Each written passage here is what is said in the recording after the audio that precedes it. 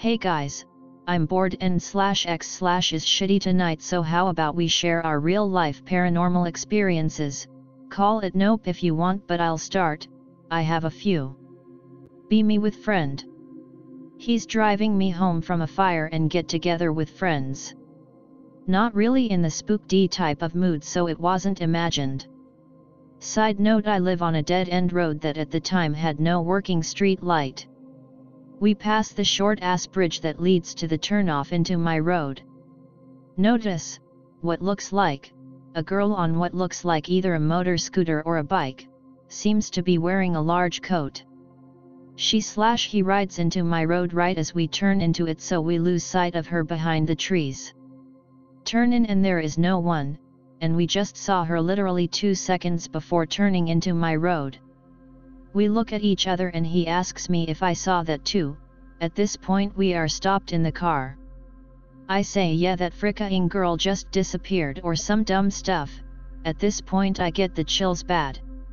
Stopped where she would have been, we look around using the headlights to check if she went in the thin woods nearby. Nowhere to be found. Drops me off after we briefly make horrified faces at each other. Ever since I dislike walking down my road alone, and it's a minor legend among my friends. Also, the friend who brought me home died just the past summer, just as a side note. Second one that I just remembered, not sure what exactly it was in retrospect, but looking back just remembering this, it kinda gives me chills. Be me like somewhere around 14-ish. Doing some stupid assignment for school that I had to type on my parents' computer.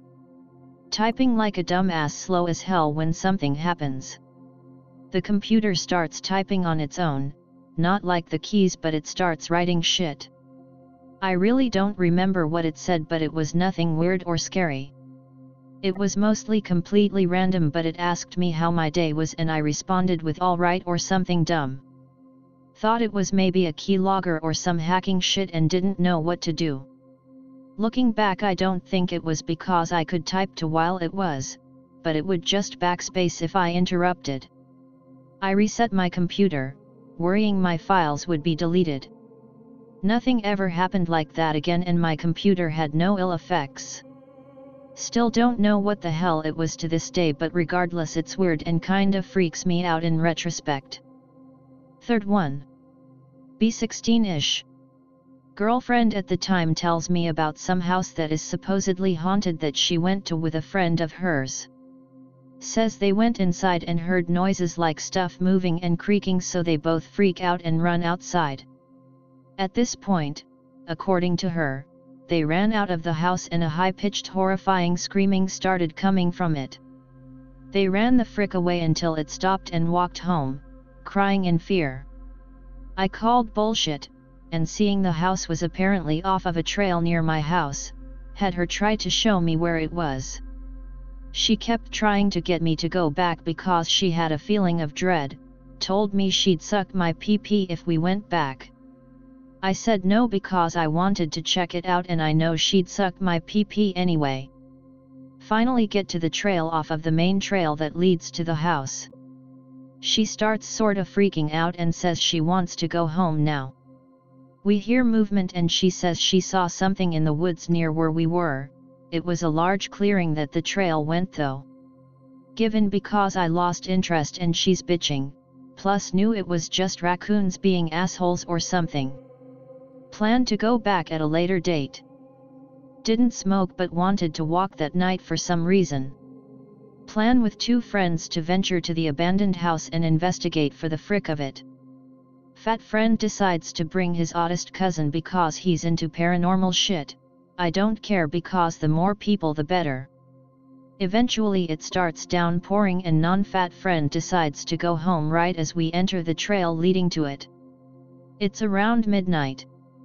Me, fat friend and oldest wait for the rain to go away, and luckily it does after a little bit. Head past first trail, had black top while the other one was a dirt trail and much darker.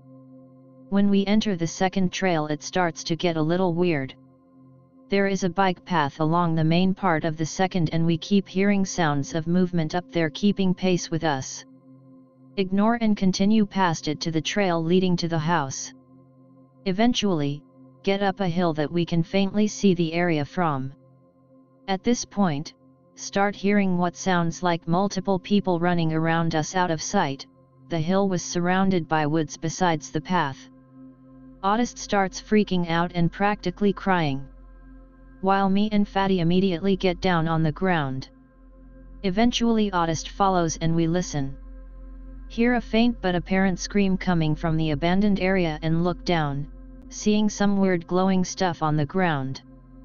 Kinda frozen in fear at this point, with the movement and screaming, but eventually turn around and signal Fat and Audie to follow me back down the hill, sprint back to the main trail as the scream becomes a faint wail/cry. Freaked out.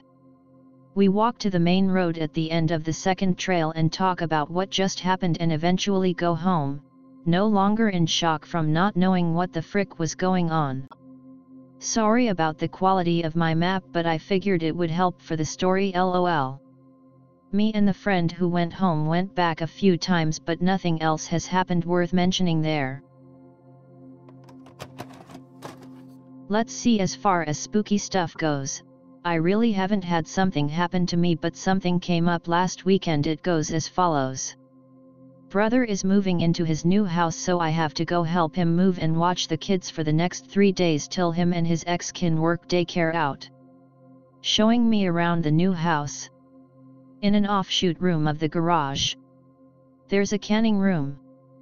Big deadbolt and padlock on the door. The deadbolt is kinda half hanging on, like the screws are in the wall but are loose, like it's been pounded from the other side. He unlocks it to show me this massive badass canning room with lots of shelves. Step inside, it instantly gets freezing, but I don't mind and walk in. He tries to turn on the light bulb, but it just flickers and goes out with a loud pop. I jokingly say, too spooky for me, and with that we walk out and he shows me the rest of the house. About a day later or so, he has some friends over to help move the heavier stuff. I'm inside watching the kids at this point and he's showing them the garage. After we're done moving everything, his friends are getting ready to leave, and as I'm walking over to them and my brother to tell them goodbye, I hear them talking to my brother about a bad spirit that was in the canning room and that one of his 2 friends didn't even want him to open the door. His 2 friends are brothers, by the way, who are both pretty in tune with the spiritual. I look up at my brother and he has sort of a grim look on his face. They leave. Later come to find out that the previous owner died in that room. Later find out that he didn't tell either of them this. Don't believe in that type of shit, but goddamn, I had to sleep in that house for 4 days or so after those assholes ruined it for me. Still too spooky for me. I'm from Ontario. Apologies for this being rather long. 7 years old, at a friend's. Stay up super late, for 7-year-olds. Watchin' horror movies like grown-ups.gif. We start, as kids do, telling ghost stories. Run out of ones that we've heard of, so we start making some up. Tell him one about a man who stalks the woods around where we live. 2 of us live only a few kilometers apart. He doesn't age, and can pass through shadows. Been around since Indian times. Feeds on lone hikers now, used to slaughter small native tribes. We decide, even though we know we made it up, to go looking for monsters in the woods. Bring his German Shepherd with us, being 7 and not entirely retarded. Get about 2 kilometers from his actual backyard, we're starting to get really in the woods. Dog starts whining, turns back. Kinda weird, that dog's fearless. Keep going for a bit. Flashlights start flickering. Loud crashing sounds. Slightly poop pants. Dog flies out of nearby brush. Thank God, just the dog. Just stands in front of us, getting in our way every time we try and go by. Starts alternately whining at us, and growling at something ahead. We try and keep walking, don't want to turn back yet, Dude, your dog is weird. I finally realize that the dog can't block us both. When my friend, let's call him Jason, just realized I didn't name him yet, goes to get by his dog, whose name is Bear, I dart forward as well. Dog can't stop us both. Grabs Jason by the sleeve and pulls him forcibly into the brush. I turn back, make sure he's okay.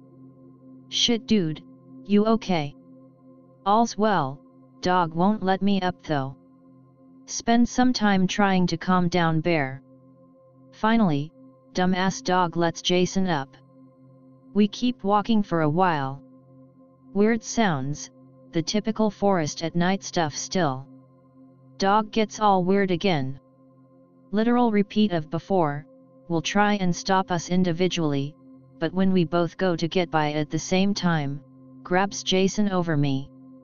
Turn back again, same thing, calm down dog. Keep walking some more. Whole time, we've been making up more and more messed up stuff about the man. Spooks all wildlife, tracks his prey, sometimes for days, likes his flesh raw and tender, implying young because it's scarier as we're kids. The track we're on loops for a long way around the woods, going through some places we've never been before, even in daylight.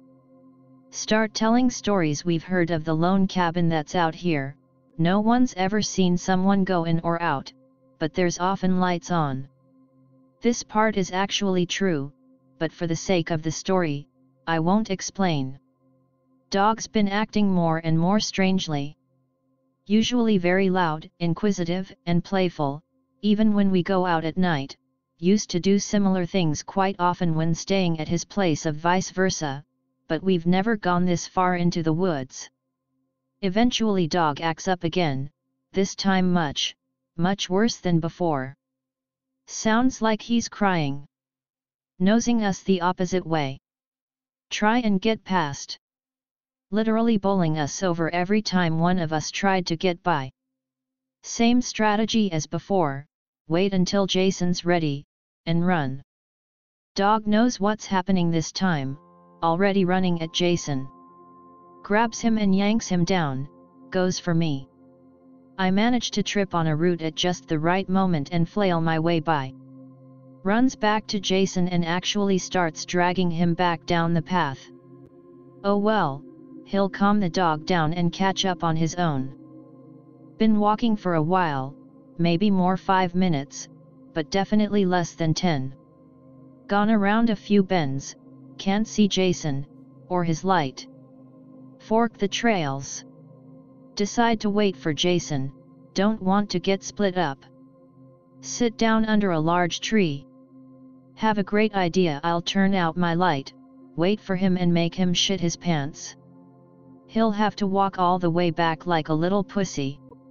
Go behind tree after turning light out. Hear a rustling noise. Hey, guess there's another dog or something. Better climb the tree in case coyotes. Hear yipping nearly as soon as my hands are on the bark. Yank myself up as fast as possible. Climb into the center of the tree, hidden by foliage. Rustling gets louder. An adult is running down the path from the other direction as fast as he can, longest hair flying behind him. Oh man, he's really running, better be careful, there's a lot of roots around. Trips. Hear a crack. He broke his leg. Probably just sprained an ankle. Starts crawling, then gets up, still moving as fast as possible. Hear sobbing coming from the man. Move to get down tree, try and help. Here's me in the tree. Head whips around. Whispers so I can just hear part of what he said. Up there kid, there's, out there. Oh fug what? Probably talking about the coyotes, maybe there's a lot of them tonight. Go to ask if he needs help. Immediately shushes me, tells me to shut up and get further into the tree. Do so because adult said to, middle of the night. He lets out a long sigh. Guess you found me then. What? The wild bastards are here? Nope. There's another guy on the path, must have just gotten there, walking slowly, can't really see him, too dark. They both were coming down the same fork. Second guy says something, but I don't understand at all. Nothing like any language I'd heard up to that point in my life. First guy starts trying to hobble away. Second guy laughs, walks at the same pace after him. Suddenly, first guy starts running faster than before. Second guy says something, sounds really freaking weird, and crouches down. Starts sort of half jogging, half running after the first guy, sort of like a woodsman's lope, if you know what that is, but faster. They turn the bends, I can hear the first guy snapping branches and crunching leaves and dirt. Wait. The first guy? What about the second, the one who was talking weird? Look down. Shit fugno. He's right beneath me, looking up at me. Says something in that weird language again. Oh god, the guy we made up was real, what the fug, I'm gonna die, please, I'll accept Jesus, Allah, Buddha, anything, don't let him eat me. He just stares up at me and smiles. Creepiest smile I've ever seen, guy smiles like a goddamned shark, all teeth, all hunger. I am going to die. Accept it. Make my peace, hope that Jason's okay. Crying, snot running down my face, but I've accepted that I'm going to die. Guy just sits down at the fork in the road. Says something that actually sounded like English, but I was too busy sobbing to understand. What, mister? Try to contain my tears of impending death to hear the man, the last words I might hear, but miss the first part anyway. Guy's voice was like a rusty razor, all rough and raw, but it still was sharp somehow, so it was hard to understand. Down here, young, ling or thing, couldn't be sure, not hunting for babes. Tonight. Chuckles like a sandslide, ha ha ha. Pats the ground beside him. No way, I've seen enough movies, read enough fairy tales, he's going to kill me anyway. He gets mad. Get down here, or you'll be caught and eaten. Well frick, okay, I guess if he's going to kill me either way, may as well not make him mad. Climb down, he's still at the fork across from my tree. Pats the dirt beside him, obviously wants me to sit there. Come, young one, I swear on my own name, I shall not harm you. Read enough fantasy books for this. Fricking evil magic monster, know how to deal with that. What is your name? I manage to stutter. Says something like Nlghulai. Repeat it after him. Yes, young thing. You swear. By my own name, I do. Say it all. By my name, Nlghulai, I swear no harm shall come to thee, child. That's 3 times you swore. Guy smiles again, that creepy freaking smile. Clever enough, it seems. Ask him who he is. I never promised you answers, only that I wouldn't hurt you. His speech seems to be getting better and better each sentence. Maybe this monster is one of those misunderstood ones. As I think this, he adjusts the coat he was wearing. Notice the coat is made of some sort of weird fur, and is old, a bit dirty. The shirt underneath is like nothing I've ever seen. Almost looked like one of those doormats, or a boot mat, but all fabric, not rubber. Has all kinds of things hanging from a belt around his chest. Hard to see, but my mind immediately populated it with bones, feathers, and a very weird looking knife. He notices me staring, and asks, "What is it, young one?" He's been pretty polite, and I did get him to swear 3 times, so I'm getting a bit braver. Your knife, well, I couldn't see it so well. I trail off, not sure where I was going. Ah, yes, the knife. Would you like to see it? Hold it even. Oh, okay, if nothing weird's going to happen. His eyes squint shut, can tell he's a bit annoyed. I swore no harm, child. Sorry. No matter, it is good you are suspicious. Pulls the knife from his belt. Thing is made from goddamn stone. Whole goddamn thing is one big block of stone.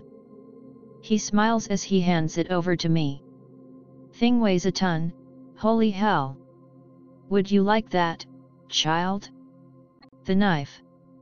You do not accept gifts from the Fae, you do not accept gifts from spirits, you do not accept gifts from anything you don't understand, ever.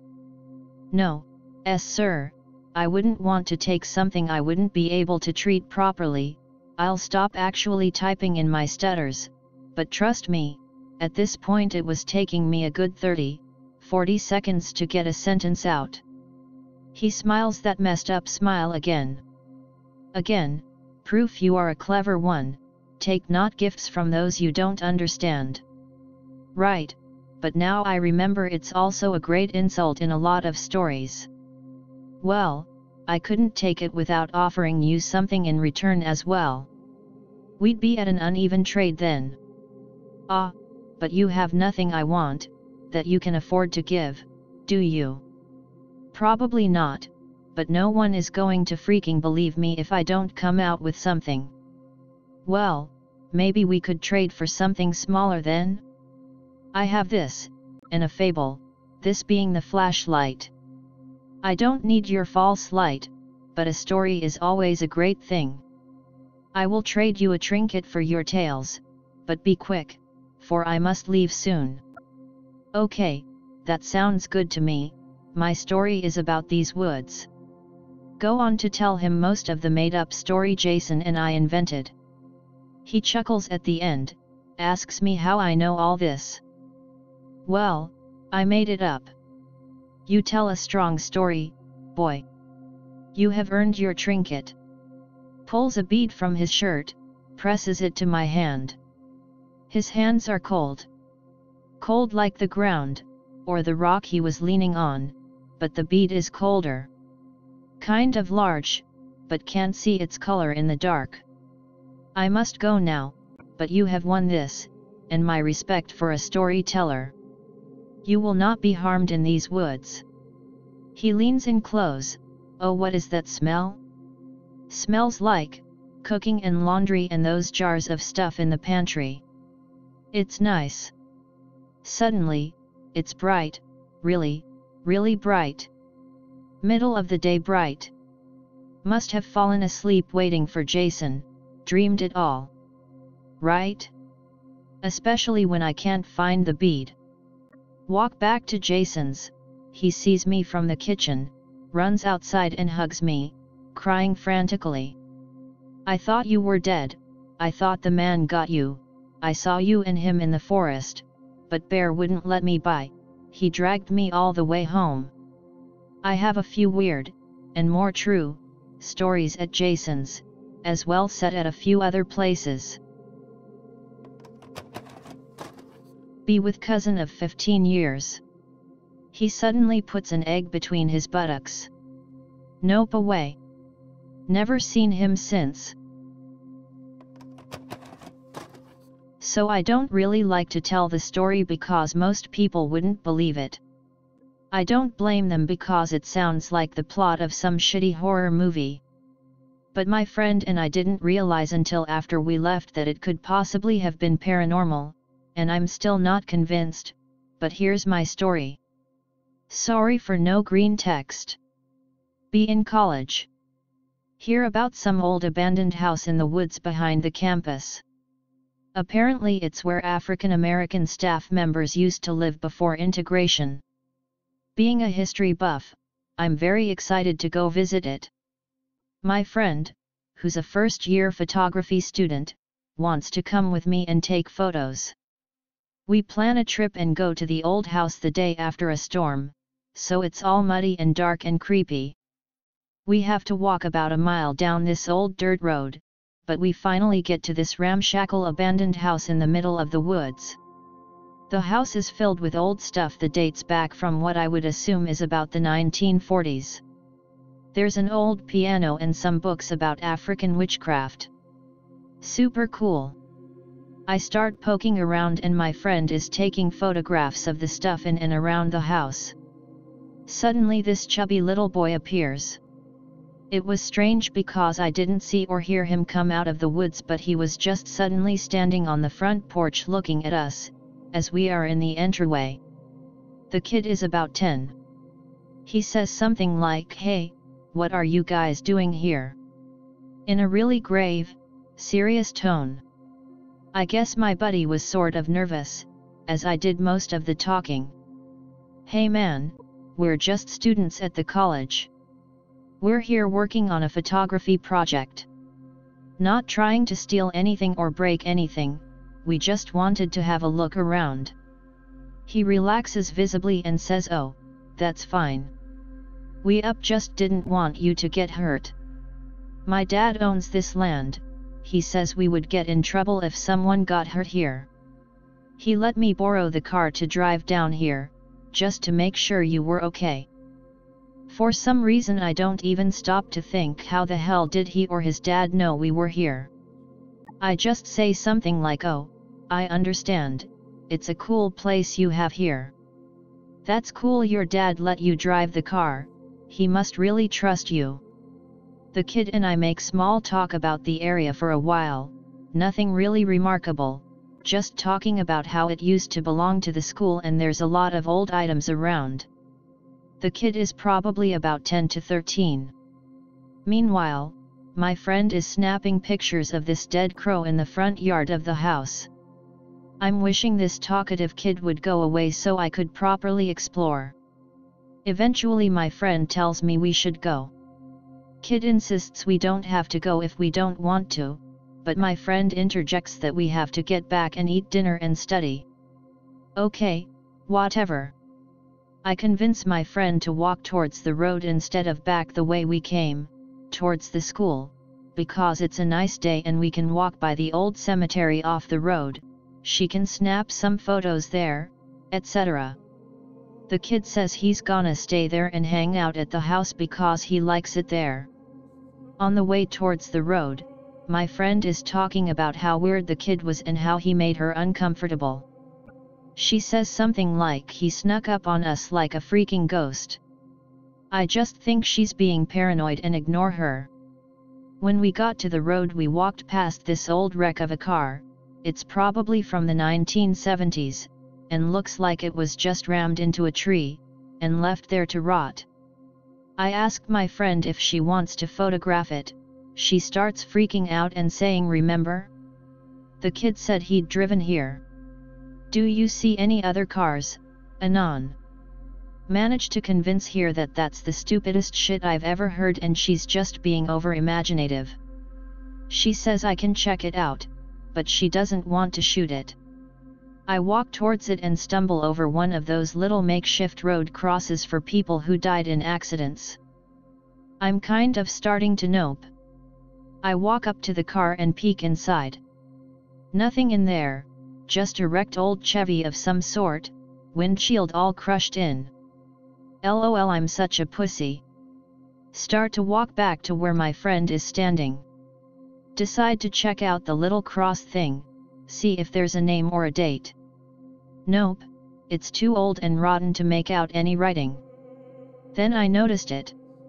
A scrap of an old blue flannel shirt that was either wrapped around or lying at the foot of the cross. The freaking kid was wearing the same kind of blue flannel shirt. Disbelief. Pick up the shirt. Holes and tears all in it, but it looks like a boy's size large. Trying to stay calm, but my friend shrieks, "Is that his freaking shirt, Anon? Power walk the hell back to the school, don't stop by the graveyard that day." Neither I nor my friend told anyone about this for a long time. We made several trips back, but nothing spooky happened other than a general feeling of sadness and unease. I want to try to find the pictures she took, but I think they're just close-ups of debris and they don't have the kid or maybe even the house in them. Be between 16 to 17. Visiting cousins with a friend in upstate VA.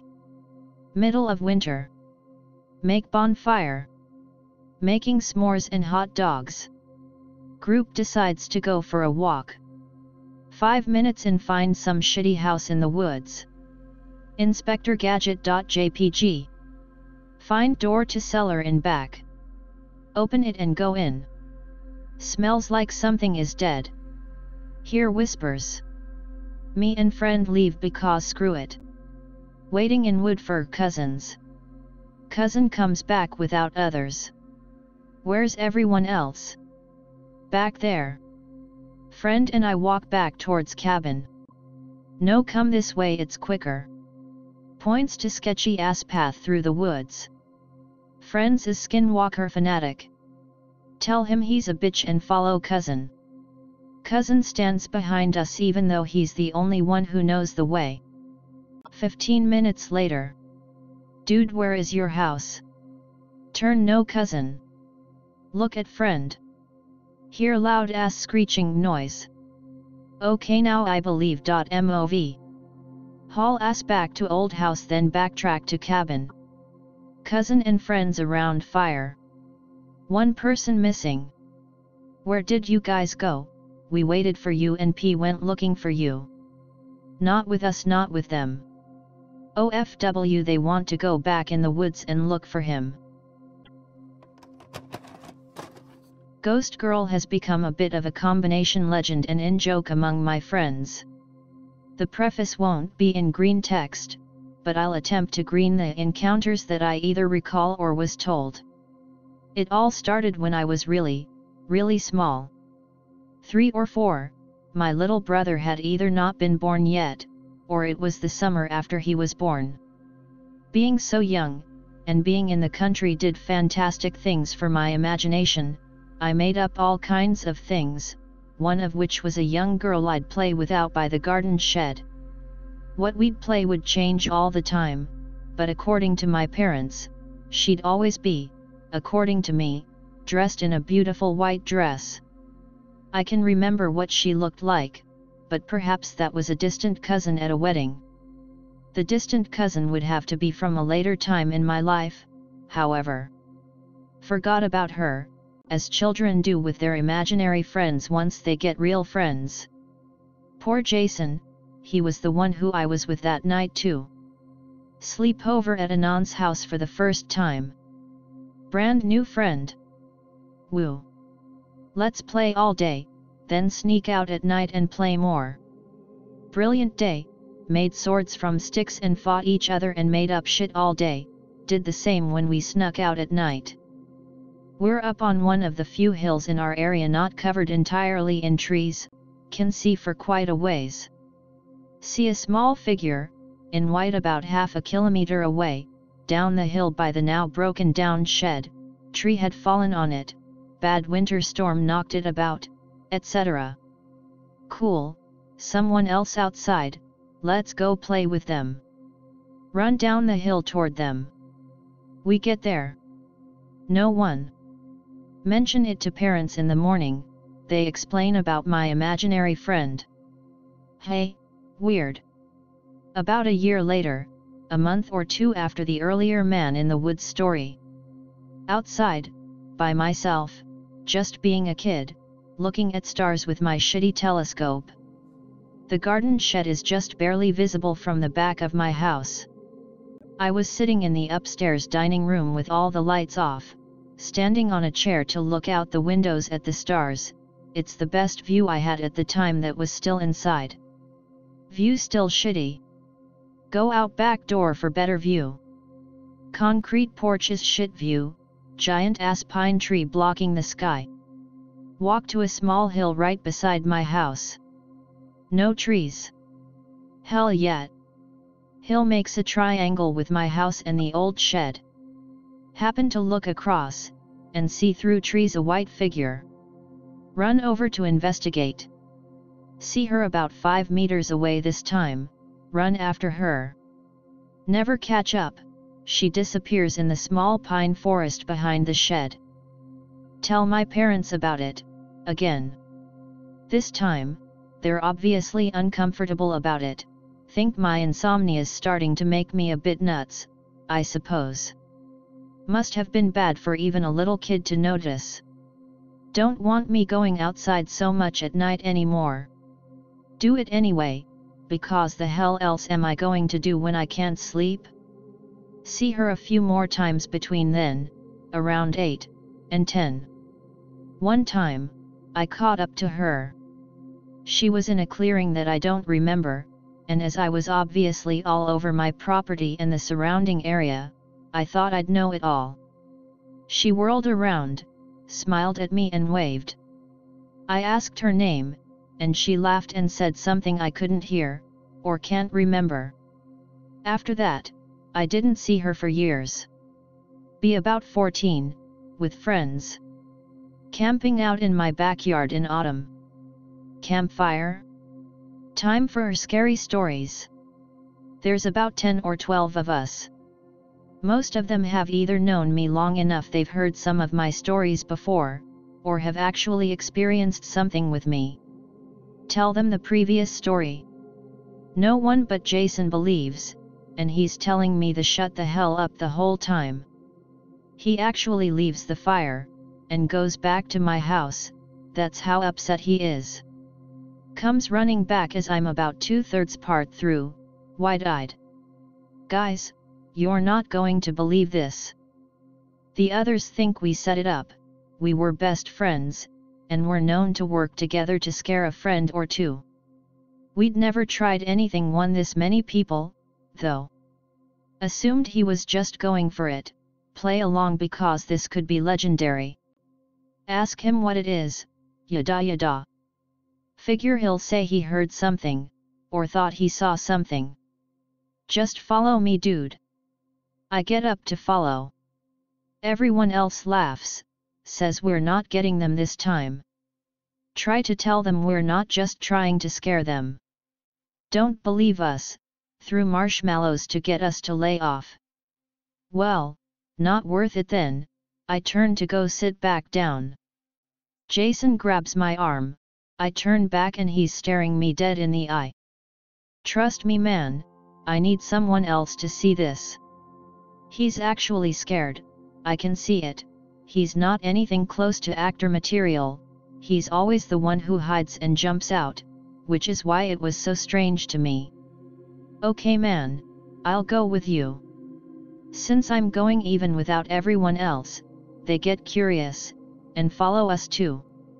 They're loud, we've been telling scary stories, trying to stay brave. Jason spins around and hisses at them to shut the hell up or go back. Completely unprecedented for him, they all shut up. We go up the same hill Jason and I saw her from years ago.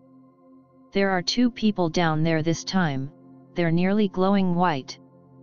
Everyone else thinks it's some sort of prank on our part, start congratulating us on how well we pulled it off. They were pretty freaked at first. They start going toward them, I go as well, but Jason grabs my arm again, looks me in the eye. I think the other one is you. What? He pulls out my shitty old telescope, where the hell did he even find that? Passes it to me. Freaking hell, it's hard to see, but that definitely looks like a small boy. Look at her, trying to see what she looks like. Suddenly, she seems to realize she's being watched, looks up the hill. There's no coverage up there in the fall, in summer there's at least really long grass. Sees us easily, I see her face as she turns. Biggest, happiest smile a kid could have. Starts walking toward us. Where our freaking friends are. Yell at them, get over here, idiots. Lose track of her yelling.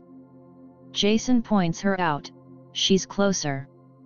Little boy doesn't seem to notice, is still playing in the trees. We start freaking out, this is the first time she's come to us, and there's another one? Yell and freak out until our friends come running back. Tell us we're dicks. Apparently she was right in the trees all of a sudden, and laughing at them. After that time, I've only ever caught glimpses of her, until about 5 years later. Forgot she existed for 2 years at that point, except as a joke with my friends. Big-ish campout, around 30 people over. Getting drunk as hell, some drugs were going around. Little high, pretty drunk. Remember all the ghost girl stuff? We're practically right behind her shed. Try not to panic, you're a big boy now. Look around, check everyone out, move closer to the fire. A friend from the 14-year-old experience is there, call him Steve. Dude, you remembered, didn't you?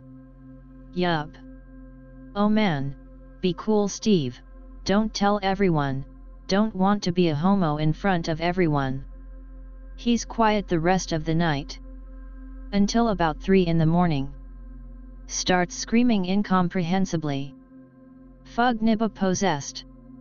Nah, dude, he's just tripping, right? See flash of white in the trees. Not a fun party, after that. Semi-related, but one friend has never seen her, but several times gotten laid in / beside / near her shed. We call him Ghost Girl's bitch. Okay, I grew up in what was an extremely active house. I'll start with what backstory I have on the land / house and then start on the experiences my family had there. Background. Land in my family since around the mid-1700s when my ancestors came over from Germany. House was built in the 1970s. Large house off the Appalachian Trail in the Black Hills region of MD, Pick related, is house. Before house was built it was my great-grandfather's dahlia garden for 50+ years. House is about 1 to 2 miles from Buckettsville, MD, not paranormal, but yet, Blair Witch Project turned THW Town on its head. Experiences in my bedroom, 2nd floor, formerly my mom's bedroom. TV would turn off / on in the middle of the night. Sometimes, I would remember getting out of bed and watching whole shows that never existed. When house was first built, family had to stay in a hotel because the closet was infested with beehives and millions of bees. As long as I can remember I knew someone was watching me from the hill outside window. Never had the nerve to look, but I knew exactly what it looked like. Remember waking up and seeing a man / monster thing leaning over me with a severed head floating next to it. Sitting on the toilet, home alone, see a large man walk by, think oh my grandfather's home, I was like 7 so it was no big deal. Get out of bathroom, nobody home. 10 years later, my sister comes to me freaking out, having seen the same man from the bedroom, across the hall from the bathroom, and describes him as a big, tall, Indian man in a headdress. I had never told her about seeing him, since I had long chalked it all up to having an active imagination. This happened to me about 2 months ago. For the sake of the story, the car is a 2012 Mitsubishi Lancer. Be in my friend's car. Be driving home, going to drop me off. Turn into the road that intersects with my street. Insanely thick as hell fog ahead of us, just lingering. WTF. For some reason roll up all the windows and lock the doors. Get to a red light in the middle of the fog. Tell my friend if I tell him to that he floors it and runs the red light. Hear someone trying to open the back doors on both sides. Both of us hear it. Dude, floor it, now. Run the red light and don't stop till we get to my house. Both of us stay there all night. In the morning there's dirt on both the back door handles. So this happened around 8 years ago, but only recently has it scared the living shit out of me. Be me about 11 years old. Me and friend interested in capturing ghosts on camera and audio. Live in a village which is renowned for being haunted. Decide to take our Walkman up to the local graveyard. Walk around for hours asking stupid shitty questions and finding the creepiest spots. Nothing happens, so we head back to friend's house as I was staying over that night. Friend puts tape on the speakers while we sit playing the PlayStation. Audio recorded lasts about 3 hours. Tape playing in background, we aren't taking much notice. Woman's voice comes across clear as day. Mutters something like willow tree. Literal tears in my eyes, I'm shitting one that bad. Friend and I decide we'll look for the tree in the morning, when it's bright and not scary and stuff. Next day. Go back to graveyard. Looking for a willow tree but can't seem to find one. Give up and decide to ask the vicar who tends to the gardens every Sunday. He says he's not sure, but reckons there might be one right at the back in the other field. We go look and sure enough there's a willow tucked away in the corner. One solitary grave placed behind the tree. Holy shit. We get the Walkman out and start asking questions again. Take the tape back after an hour but there's nothing caught on tape this time. Lose interest after a day or two. Now, back in the 90s, a schoolgirl went missing in the village after she got off the bus. Nobody saw her again, but a bloke who owns the main pub in the village got arrested for her murder and sent down, although the body was never found and he never admitted to it. This is the part that messed me up big time. Be me 8 years later, now. Haven't spoke to friends since we left high school. Get a message on Facebook from him asking if I remember the Walkman and the grave etc. Tell him of course, seeing as that voice is literally ingrained into my memory. He tells me there's a big investigation into the body of the schoolgirl due to new leads opening. It's all over the local news.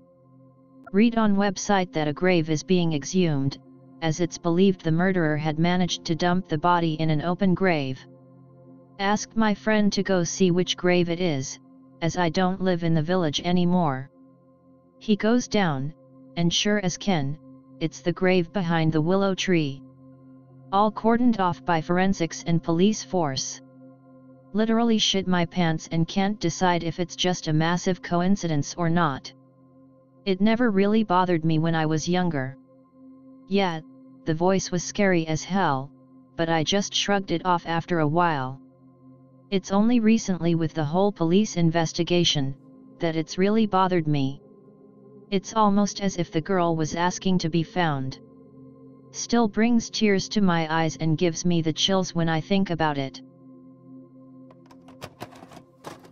So I'm sitting on my front porch, smoking a cigarette and enjoying the lovely spring day when a cute little brown bird, a peculiar one which I've never seen before, flies over to the white pine just in front of me, hops over to the end of a branch as close to me as it can get, I'd say a little under 10 feet away, and starts bouncing around on the branch, cheeping and giving me this crazy inquisitive look.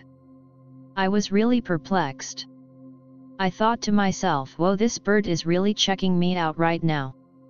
Naturally my brain goes in one direction, and what if this isn't really a bird, yet a being in the guise of a small bird in order to serve as some sort of spy, or in order to observe? Clearly fantastical. So I devised a test. I softly, yet firmly spoke, "I know what you are." The bird stopped bouncing and was literally taken aback. I mean, they actually even leaned back as if in disbelief, which was weird. Then the bird hopped over to the other side of the tree, looked over its shoulder back at me, and flew away. I believe a number of entities are observing and occasionally directly influencing my life. I've had a really similar experience before, myself. Also outside, smoking. In the summer, I was about 17, parents didn't know I smoked yet, so I would go off into the forest and hills, with a sketchbook or novel. Sitting under the trees, smoke in one hand, pencil in the other. Little rabbit comes up to me. Stares at me. Comes closer and closer. Figure it was just curious. I'd been there for a few hours, so the wildlife was getting used to me. It comes within arm's reach. Start crappily drawing it. It actually looks at the page, then back at me. Sits back down. Start getting paranoid. Remember skin shifter stories my uncle told me. Stare straight at it and say, "You know, if I finish this, you'll serve me now." It jumps up, terrified, lets out a rabbit scream. If you've ever heard one of those, it's utterly blood-curdling. Falls over itself trying to get away. The gnome story is rather short, but really strange. Going on a RV tour around Ontario with my family. Go to Pelee Island. Some native kid I met there tells stories of the small ones to the tourist kids. Go out to the woods with my sketchbook. Been out there for a few hours. Writing and drawing shit. Small little old man walks by about 20 meters away. This man is maybe 4 feet tall. Wrinkled and wizened. Decide to draw him. Turn the page, accidentally tear it. The forest was dead silent. He obviously heard, has frozen like a bunny. Turns toward me. Smiles when he sees it's just some kid. Walks over, asks how I am. I'm good, just on a trip with my family out here. He smiles again, asks where they are. My don't tell strangers the truth instinct kicks in. Oh, they're out here somewhere, went for a hike, so they'll be back soon. That's nice. You been out here before? No, it's my first time in these woods. You be careful. Heard the stories about the gnomes? You mean the small folk? Yeah, one guy who lives here told me a bit about them. The small man chuckles and tells me to watch out for them. They like to take small children away. Wishes me a nice day, and walks off. I run to follow him, can't find him. Tell the native kid, he's a little freaked. Dude, you're lucky you came back from that. Pretty sure they were just messing a little kid about, though. Not really scary, but I think I had one of those moments where you die and shift to a different reality. Can't remember what that's called. Driving and come to a 4-way stop. Crossing intersection and all of a sudden car comes racing out of nowhere. All I see are bright blue lights inches from my car. Shut my eyes as I brace for impact. Cruise on through the intersection perfectly fine. The other car is nowhere to be seen. Have intense ache in my head and right side of my body. Pain goes away almost as instantly as it came. Drive home wondering WTF happened. I'll do Black Doge first because it's really short. Nothing happened overall, it's just weird.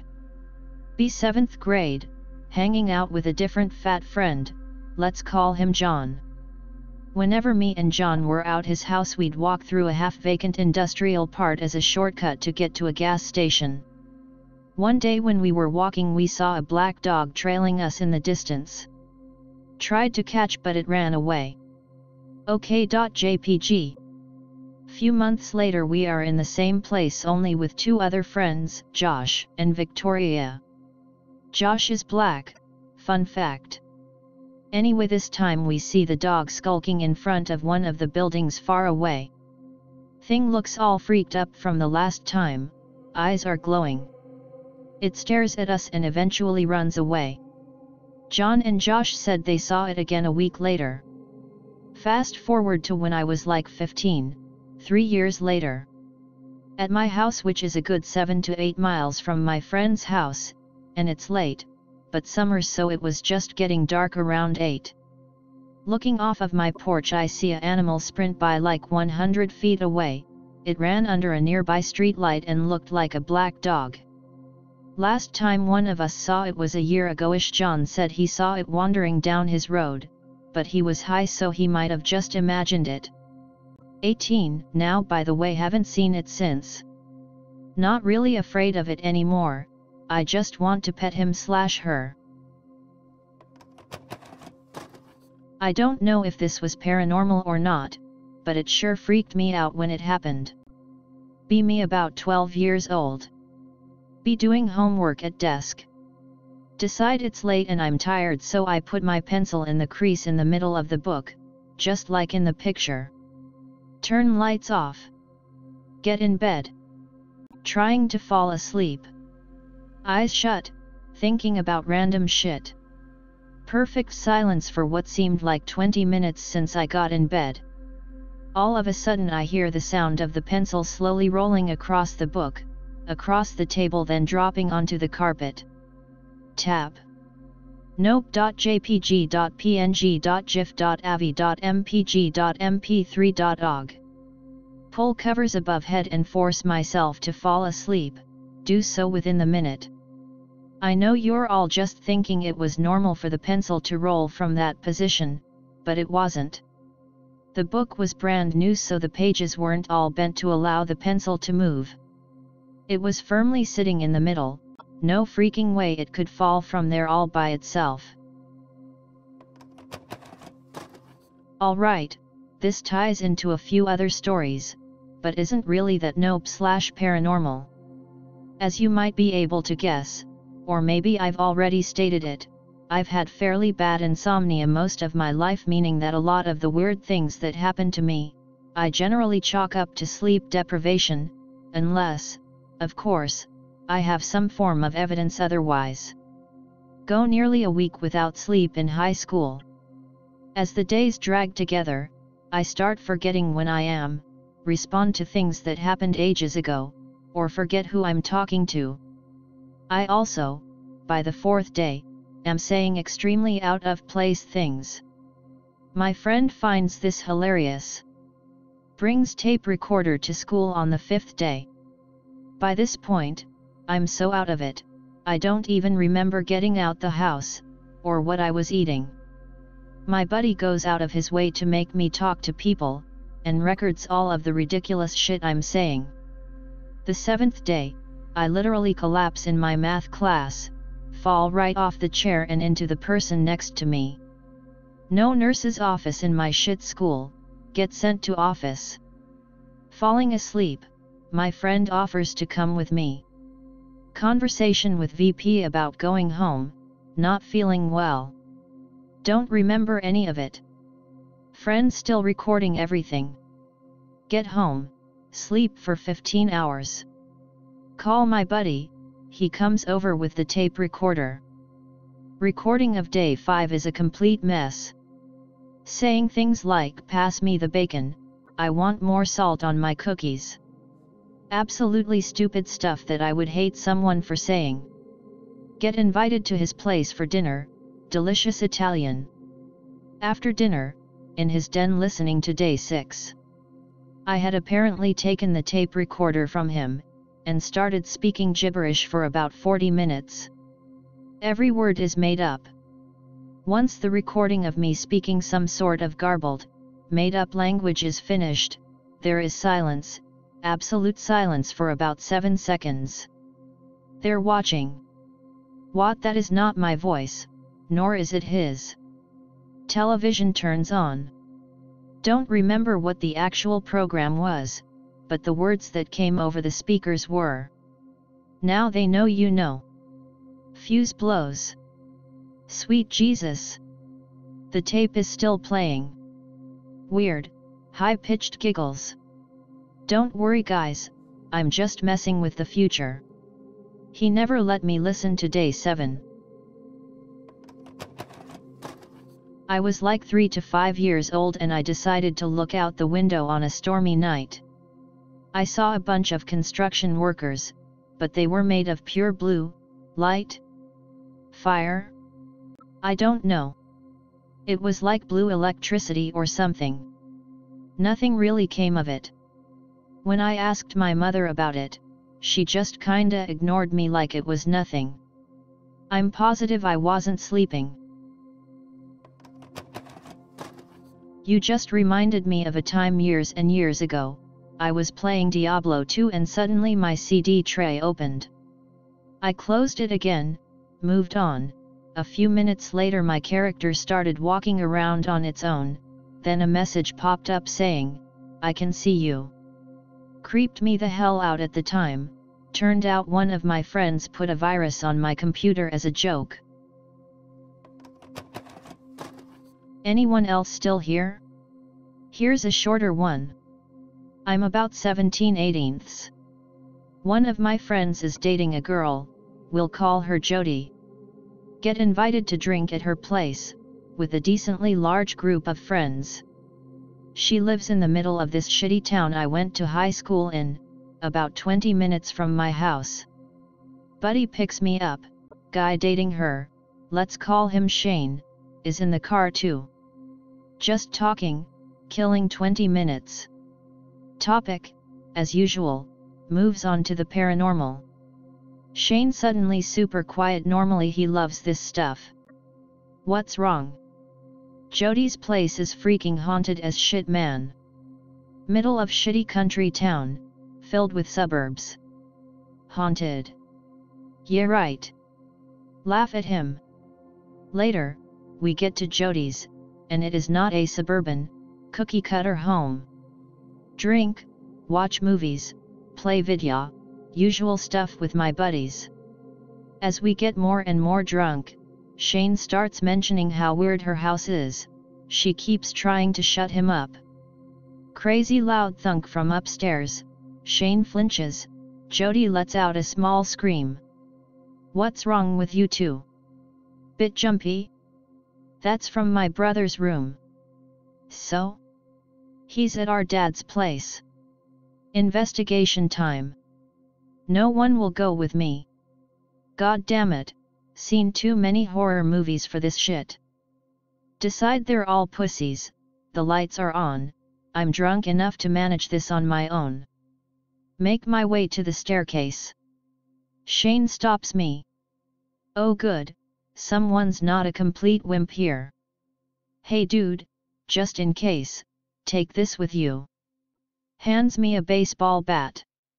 Well, I guess if it's a raccoon breaking in or something, it'll be handy. Upstairs now, lights are off in the hallway, don't know this house, where the hell are the lights? Light switch found. Turns on lights in a room with closed door. Door is also locked. God damn it, well what's behind me? Another closed door. Open. Light switches inside. Are you shitting me? Flick them all, one by one. Light go on and off all over the place.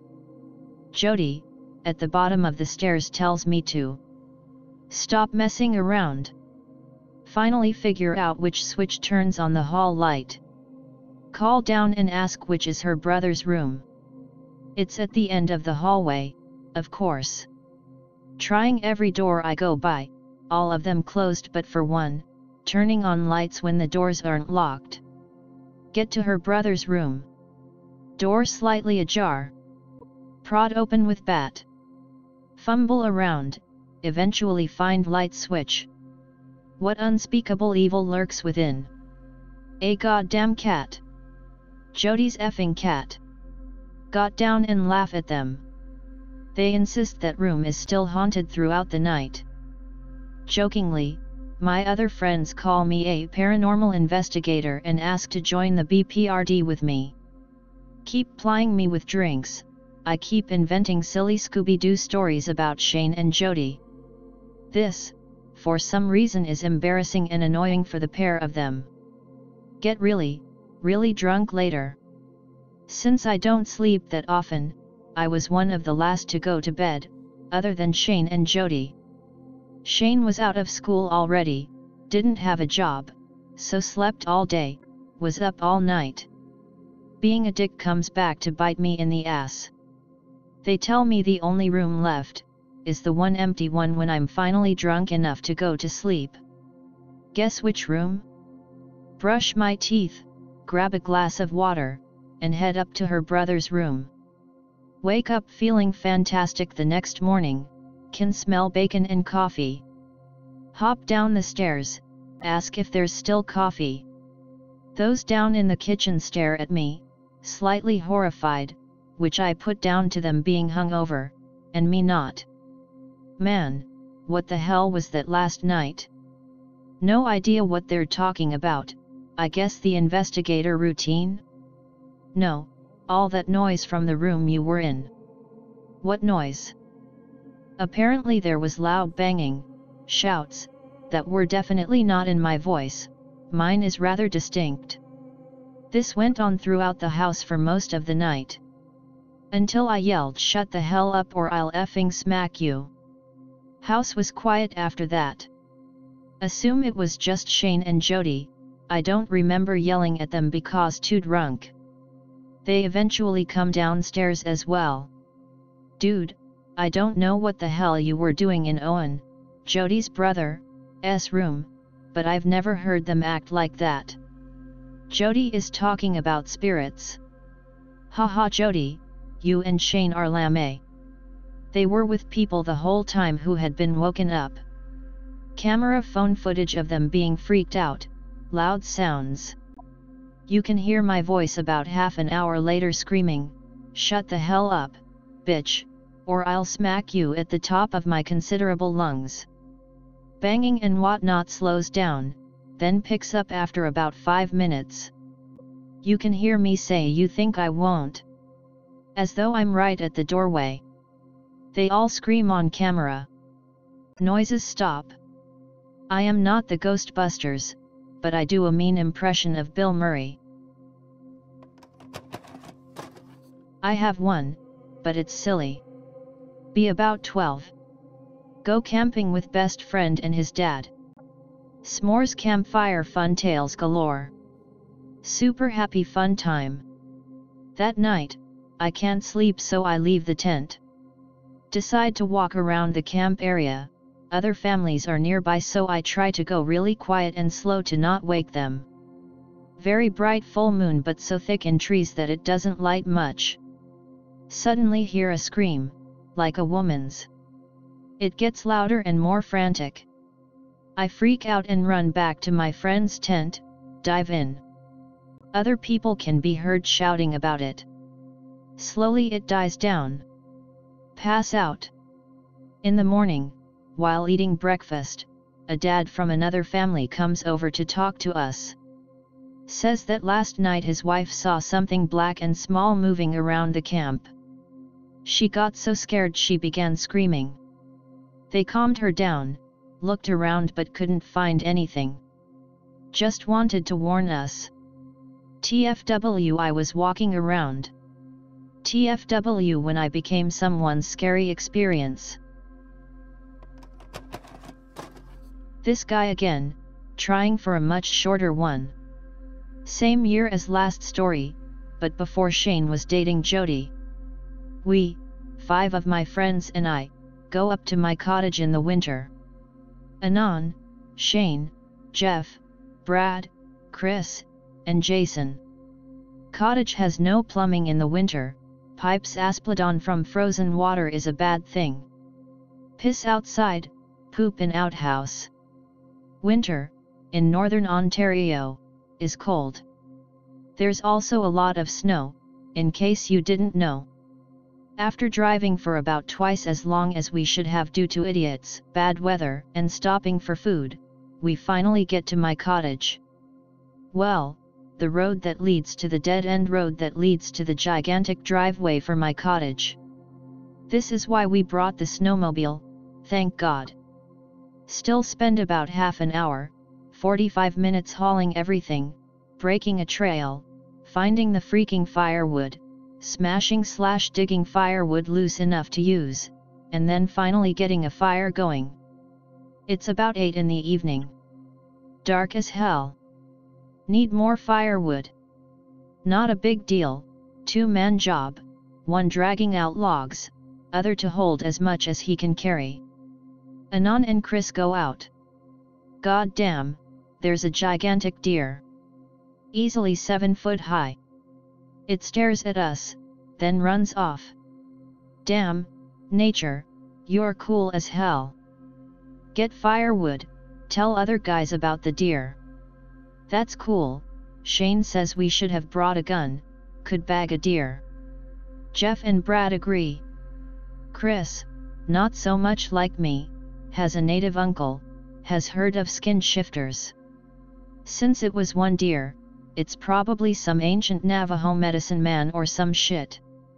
Jeff and Brad laugh, Shane looks a bit uneasy. Well, we don't have a gun anyway. Not a gun, but a crossbow. Brad brought a freaking crossbow and didn't tell anyone. What? You never know, dude. Brad and Jeff, despite our warning them, an oncoming blizzard, and the fact that they've never hunted a thing other than a quarter-pounder while hungover, are determined. Get ridiculously bundled up. Splash pants over long underwear. Over that, snow pants. Giant boots. 2 sweaters, a hoodie, then a winter jacket, those little fabric gloves under bigger winter gloves under workman's gloves. Scarf, toque, freaking ski goggles. They're going to kill this deer dressed like this. Right. Let them leave, they're retarded and will probably come back in an hour, whining and a little frostbitten, but having learned a lesson. Shane, Chris, and I wait up, playing Catan and drinking. Regular breaks for firewood, no sign of either of the others. After the first game of Catan, we go out for more firewood/a smoke. The storm's brewing. All 3 of us really load up on firewood, do about 2 loads each. Realize that Brad and Jeff haven't come back yet, it's probably been about an hour and a half, maybe 2 hours. Yet, definitely midnight, maybe 1 o'clock. Call for the pair of them. Our voices carry across the lake, and echo back to us. No response. Figure they've actually found the deer, and will be pissed we spooked it. More firewood. Bastards better not be too long, we need the help. Begin a second game of Catan, about halfway, realize we're only going to have enough wood for a day, if that. Die if we're snowed in. No thanks. Go to get more wood. A lot more. Load up the old wooden toboggans we used to haul our crap up. Drag them back, one was so full we needed the snowmobile. Noticed it was almost out of gas. Crap, can't use that until Brad comes back, he drove, and left the extra gasoline in the trunk, we couldn't find his keys. Call them one more time. Finish Catan, move on to Arkham Horror, which takes an hour or 3 to play. Next smoke break, can see the storm coming across the wasteland of the frozen lake. Call a bit frantically for the guys, no response, no time to look for them before it hits. Nearly done Arkham, storm has really freaking hit. Windows rattling, can't see out of them, the chimney might be filling with snow, can see drifts piling up against bay windows. Really worried about Jeff and Brad, but we could die if we go out there. Climb up to loft, fortunately we still have electricity. Turn on the light up there, you can see that right across the lake on a clear day. Praying to Cthulhu, Superman, and the freaking Power Rangers they come back soon. Suddenly, massive banging noise from the basement. Oh fug, a bear wants in. Sneak around, on balcony above the noise. There's nothing there. Bear in the cottage. Sneak back in. Nothing. The other 2 try and sleep, can't. I definitely can't. We debate getting really drunk and trying to find them. Dude, we could barely see our hand out there. Good point. Wait it out, turn on all the lights. Finally, about 4 or 5 in the morning, the storm dies down. Go outside, looking for two homos in red and orange. Can't find 'em, looked for about an hour. Storm's building up again, have to head back. Just barely about to make it. Swear I heard something, shout for them, no response. Get back, closing door and bolting it just as the storm washes over the cottage. Wait it out, can tell it's getting brighter, finally, must be nearly 7 or 8 at this point. Storm is lightening up as well, thank God. Nearly passing out, exhausted from worry, alcohol, the changes from bitter cold to boiling heat. Knocking at the door. Leap up, unbolt door. It's Jeff, only Jeff. He's sobbing, his face, what can be seen, is bright pink. Probably crying from the heat getting to his extremities. Shit doesn't feel good when you're frozen. Strip him down to his skivvies while Chris fills buckets with snow for a bath. Ask him where Brad is. With the dear lady. Well, someone's freaking delirious trying to laugh it off. Hope Chris didn't hear as he was outside. He definitely heard. Freaked out, after getting the second bucket of snow, left Shane to do it, went out for about half an hour. We're trying to keep Jeff from getting hypothermia and dying here, dude. Comes back, minus goggles, hat, and work gloves. Ask what the hell he did. Made a sacrifice to the forest. Not 10 minutes later, Brad arrives, sends crossbow, completely fine. Can't explain what happened that night, at all. Just completely, utterly fails to remember. Also have a similar story. Be around 11. Home alone playing RuneScape. Go out for a few minutes to feed the dog. Come back to the computer. My character is in a different location. Look at chat log. I had been asking people where they live. I still don't know what happened. Now I think back, I'm worried maybe someone was in the house. Work at a large plant full of old people. Most have worked there 40 years or more. I've been there nearly 5 years. I work 3 shifts. In the past year or so I've gone into the bathroom to leave a number 2. I sit to do my business. Many times I will hear the stall next to me open and shut violently. Once it did it so hard it made the shit paper dispenser fall to the stall floor. Many times I thought it was old fat bastards that I work with having a hard time getting off the throne. Thing is, there's never anyone at the sinks washing after.